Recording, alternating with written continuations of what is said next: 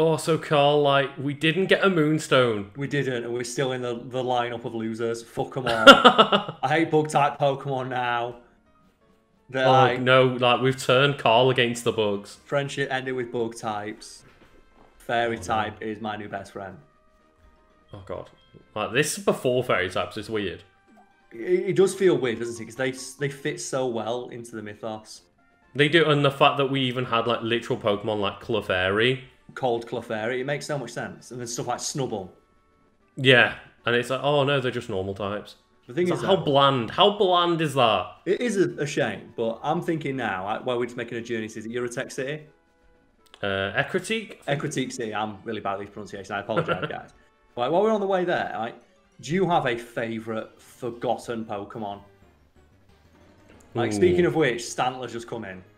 I was thinking, like, the other day, like, what's a Pokemon that I really like, but it's never going to come back, and it's Spoink.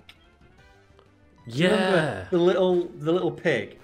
Yeah, and he evolves into Grumpig. Grumpig, yeah. And I'm thinking, why is Grumpig? That would fit really well into the Galar region. It's a pig. Then you go to a farm.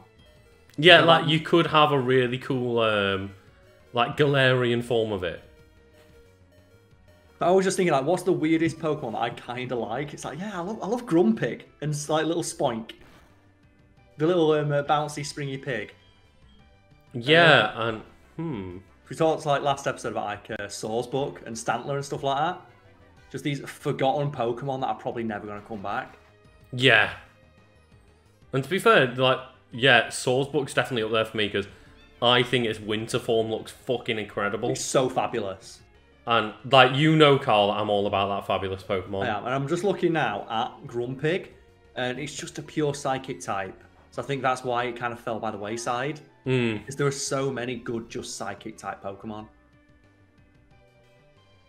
And that's a shame. And let's have a look. Let's have a look at its stats.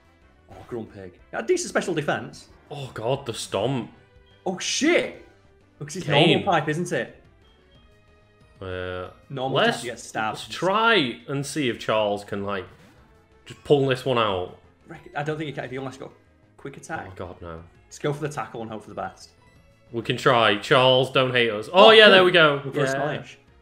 Wild Pokemon being stupid, yeah. The only astonishing thing about that is I missed. Oh, there we go. Yes, thank you, Stanley. So now we get all the XP for this, don't we? No, we swap Maxi out. Shit, sorry. My bad. I'm looking at Grumpig's stats now. His stats weren't bad. Like 90 special attack, special defense is like 110. HP is pretty decent. And it's got a really... Because I just love the look of Spoink. Yeah.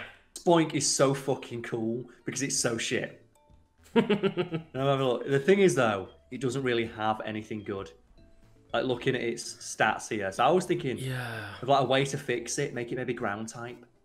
Do you like do a Galarian form that is more a pig? Like, you know, like Mama Swine or something like that? Well, yeah, exactly. Yeah, you could make it look more like an actual traditional, like, farm pig. So you could have, like, the mud on it, and then you could be, like, get away with making it a ground type. So I think a Psychic ground would be an interesting typing. That would be really cool, yeah. And I just like the idea it's just a little pig, because then I could make the 3 Little Pigs team. Just have that and Drowsy. Like, all the ones with the weird snouts on there. Yeah. Like, do you have any, like, Pokemon that you think, oh, man, I kind of want this to come back just because how weird and lame it was, interesting design-wise? Well, one that we've already talked about in this playthrough is Ledian. Yeah, like, oh god, like Ledian. No Pokemon got shit on harder than Ledian. I could not believe its stats when I looked them up. Like, holy shit, this thing is awful. Yeah. Like, that is horrendous. One that I think is going to, like, is obviously quite a new Pokemon, but one I think is going to be really cool but left to the wayside is Kamala. Oh yeah, Kamala's never coming back. Like, Kamala is one of those Pokemon that is one of my favourite from Sun and Moon. And I literally know that it's going to get that fate. Because it is a normal type and it doesn't have anything interesting and its ability is really strange and must be difficult to balance around. Yeah. Its ability the thing is, the ability it has is really difficult to, like, make something work from it. Like, it did alright in Sun and Moon, but, like, compared to having other Pokemon that you can transfer forward, But it's a just super does nothing. interesting Pokemon because it had Comatose, is it? Comatose, yeah. It always acts as if it's asleep, even when it's awake, which means So it can't get any status effect on it. But you can also do moves that you can only do when you're asleep, like Snore. But the thing is, Snore's terrible. Yeah. So the only like bonus you have from it is like, oh yeah, you can do attacks that you can only do when you're asleep, like Snore, that 50 damage special normal move, or you could just do Swift. Yeah. Which is better in every way and it never misses. Oh, I'm just looking at Grumpig now, and it has Thick Fat as an ability. That's super strong. Oh, I gotta leave. Bye. Yeah, Thick Fat's a really good ability. You're not allowed in, Lucas. Fuck you. So we've got to go to the... Like, Morty's the guy in the burnt tower. Yeah, so we have to go to the burn tower. But I can't remember what we're meant to do to get past Morty. I think we just get to the burn tower. No, because remember... No, we can go up now, though. Oh, yeah. Yeah, because we did that, yeah, rival battle! Oh, there we go. Nuzloke, oh! Okay, fuck you, Nuzloke. Yeah, it is completely unique. Nothing else has Comatose. No, it doesn't, no. It's just It is a completely unique ability, and I'm just reading about it now. It's like, yeah, it can't have stats conditions. Mm-hmm. It can not be afflicted with stats conditions or become drowsy due to yawn, which is a really powerful move in like competitors, isn't it? It is, yeah. And it's a really good Pokemon for like switching in when you think people are going to use like Will-O-Wisp or Yawn or something like that. Which says here that you can always use Dream Eater on it as well. Oh shit! But that's like quite a niche setup. Not many Pokemon go for like the Hypnosis Dream Eater thing. Oh, but mean luck. And we are relatively underleveled. We are, yeah. But that's the problem, is there's nowhere to train. I guess we'll use Raw because he's out. locked us in. We can't use mean luck. You could burn it. But is it worth just roaring and roar it and get something else in a burn? Get something else that we can actually... Oh, no. Curse. Oh, it's used mean luck curse on us. Oh, man. Look at that. Look at this competitive dickhead. Oh, we switched it out, so now we don't get the kill. Oh, man, it would have died. You take a quarter of your damage every turn.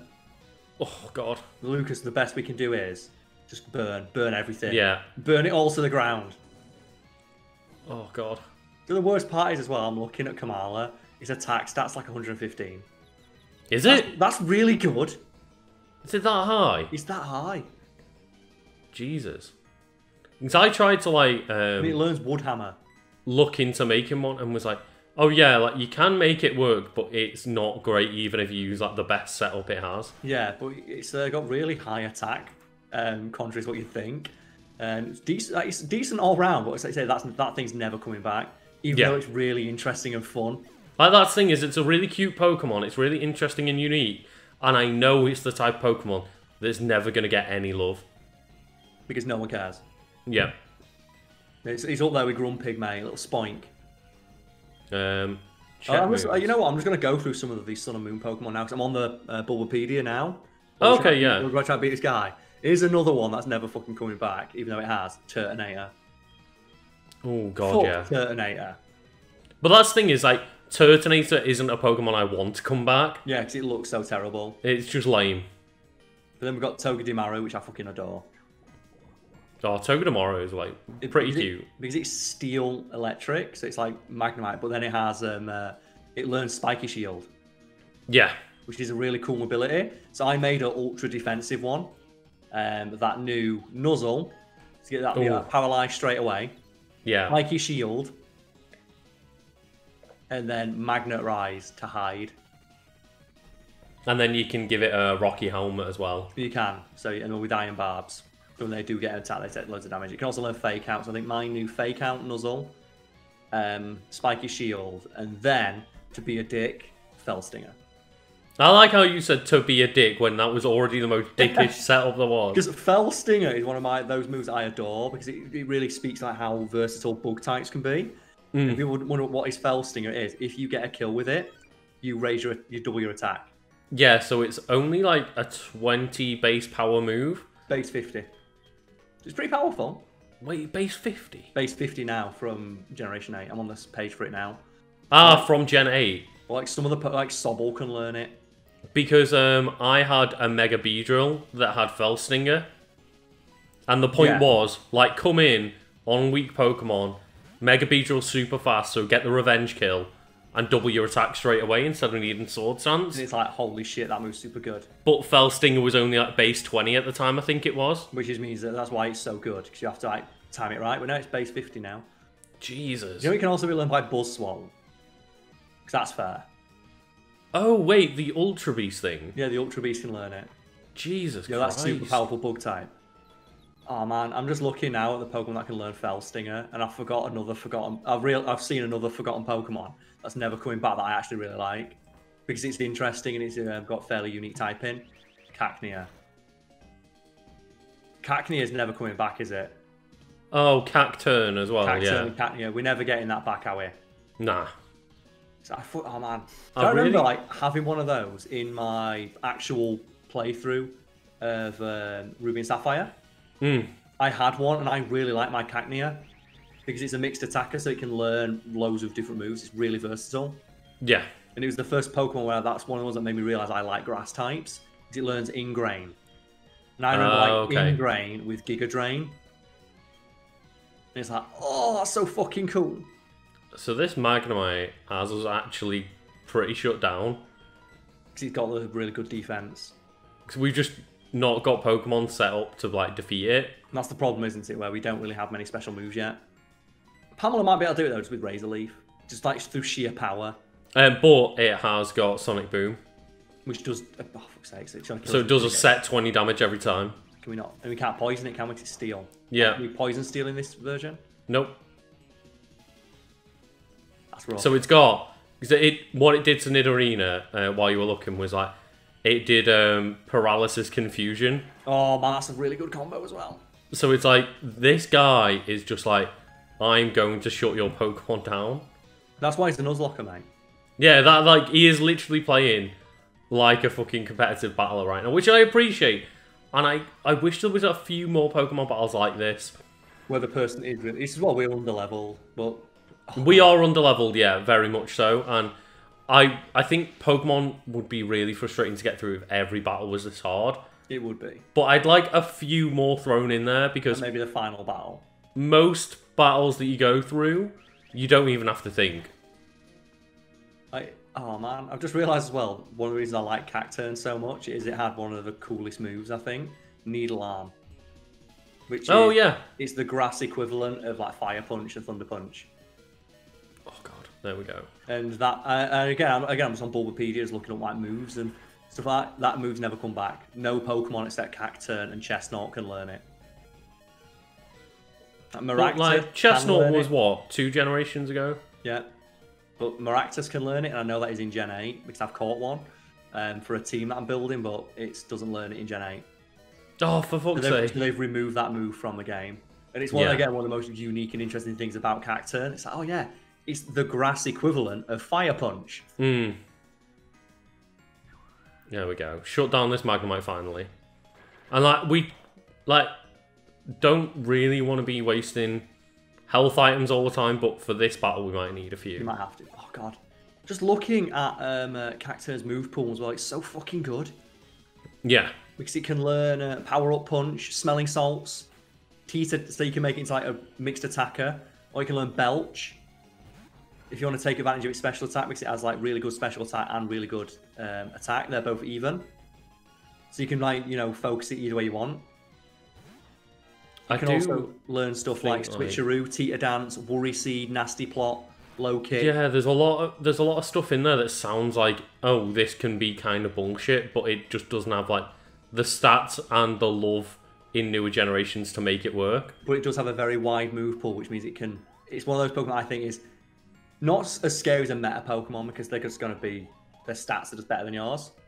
Yeah. But it's scary in the sense that you don't know what it's going to do. Because it's a mixed attacker and it can learn a very wide variety of moves. So I think I had a couple. So I said it's a Pokemon I really like. I had a couple of grass teams. And I had like the traditional, the bulky one, the Leech Seed, Spiky Shield. Same thing as like, to send it out there to do the defense with Sucker Punch and stuff like that. You can also learn Destiny Bond. Fucking hell, this Pokemon was awesome. Bring back Cacturn. Like, I would say there's a good half of the Pokedex that is just forgotten about. Like, look, because there's that many Pokemon now. Because the reason I'm getting so hyped about this is because very recently, I've been because you got me back into Pokemon thanks to this playthrough. I loaded up my Sword and Shield and have been just making some interesting teams, some interesting builds. Yeah. And one I came up with the other day, I'm pretty sure it's not unique, but I like the idea of it is, I've got my Linoone, which is one of my favourite Pokemon. I love Linoone. So I've got Galarian Linoone and it knows Surf. I'm thinking, why would you teach a Galarian Linoone Surf? That's because Galarian Linoone's so fast. And I put in doubles battles with, is it like Colossal? Oh, yeah. When it gets hit by a water attack, Steam Engine kicks in and raises its speed 6 stages.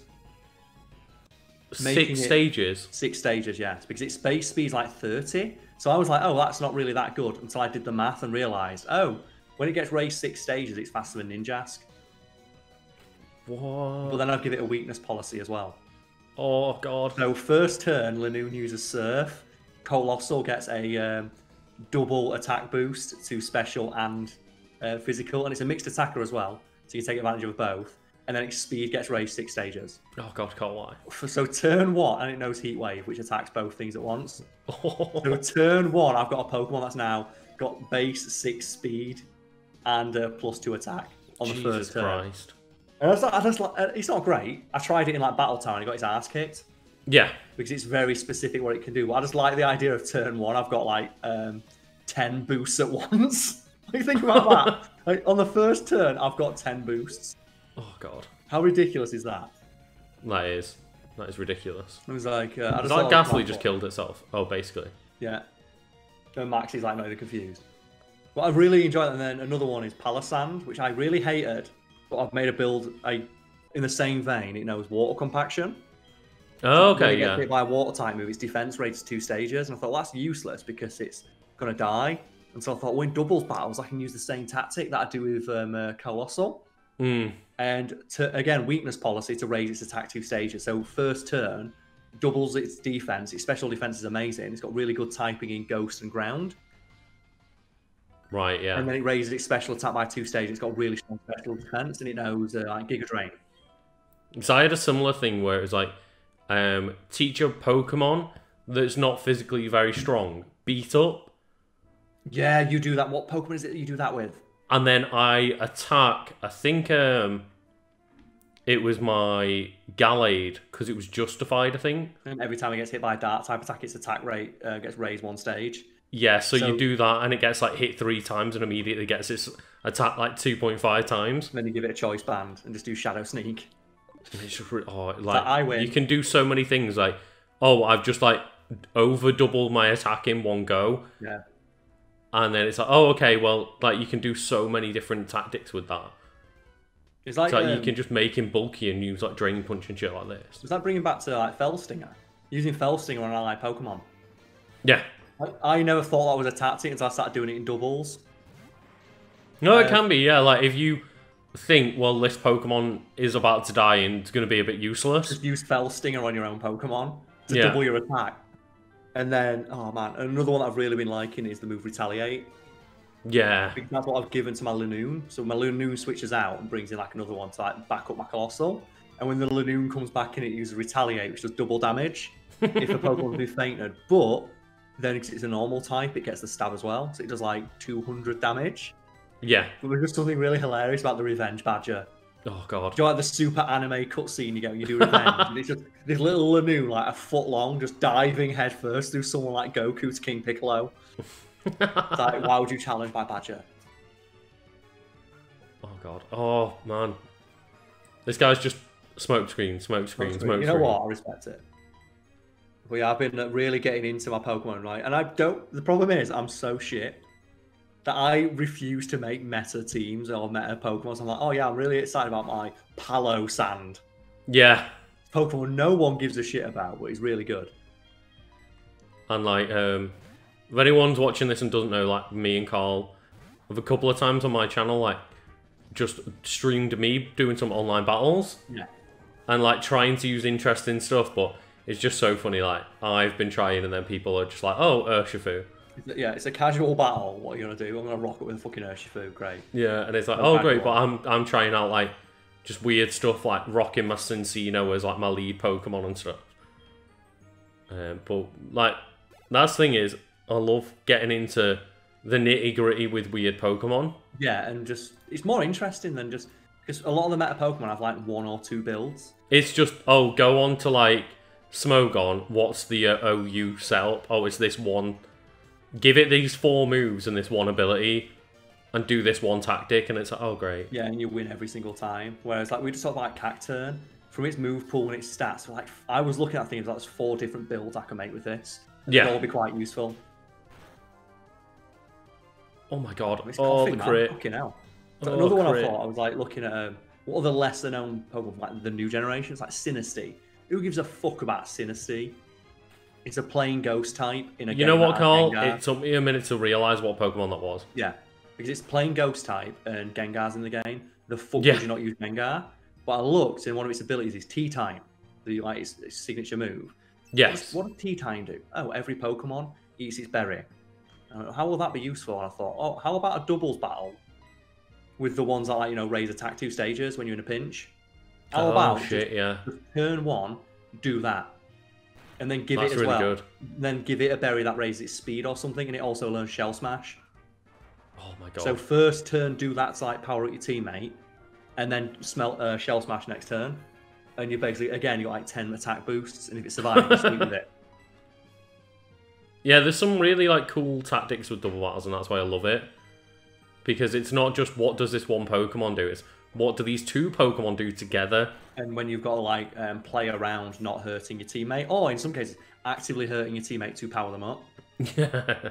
Like one of the other ones is like Flash Fire, where I figured out, oh, Flash Fire activates if you use Will-O-Wisp. Oh. So you can use Will-O-Wisp in double battles to activate Flash Fire to give you a 50% attack boost for that turn, and then use like Overheat.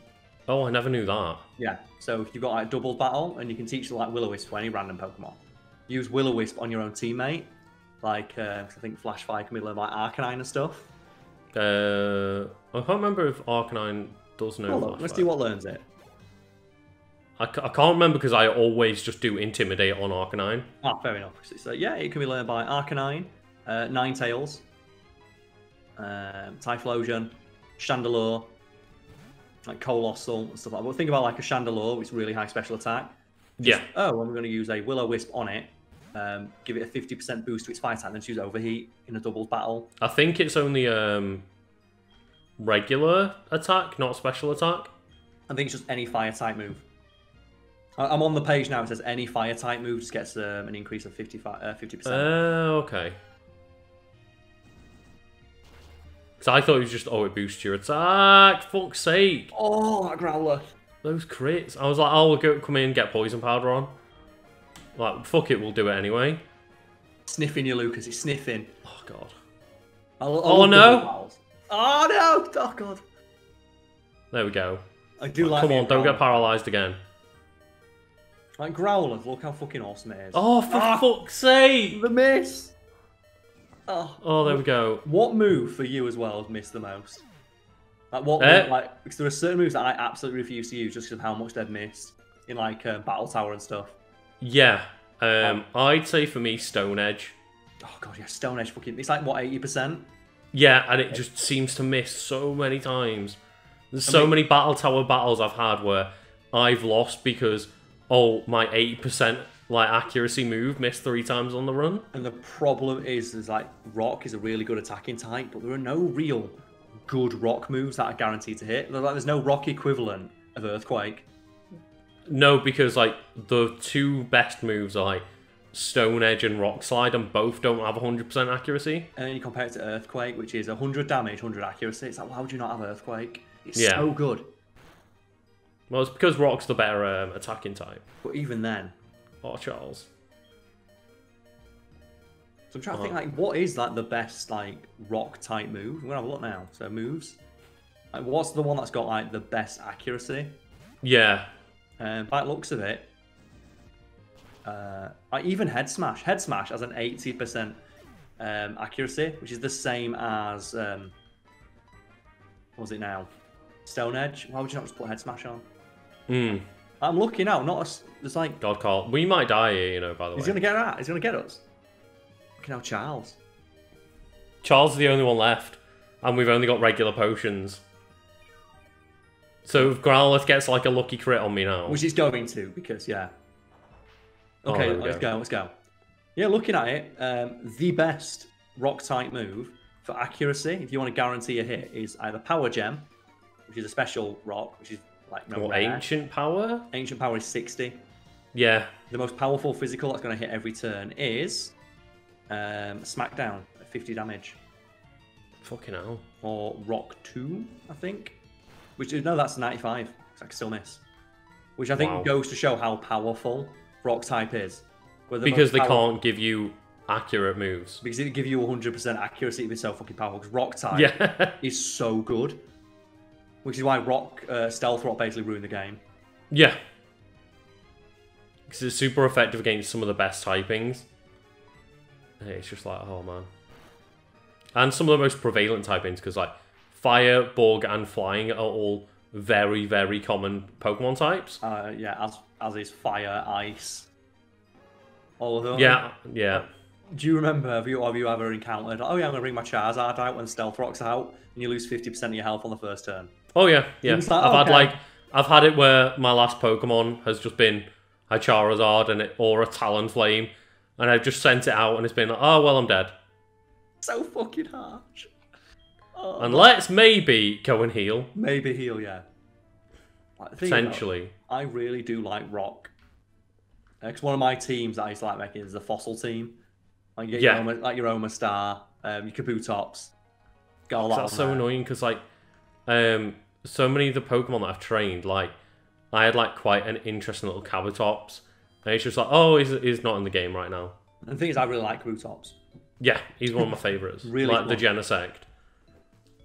Yeah, that's the rumour, isn't it? That Genesect is just built on the skeleton of a Kabutops. Yeah, because there's loads of things suggesting it, and I don't know whether they've actually like confirmed it at any point, but it's essentially like, oh yeah, Genesect is an ancient Pokemon that's been built upon, and then you look at the design of Genesect, and it almost matches up to Kabutops perfectly. So I can see this. Oh, it's Ian. How are you? Listen up. What's up, Ian? Yeah, Wild Drowsy.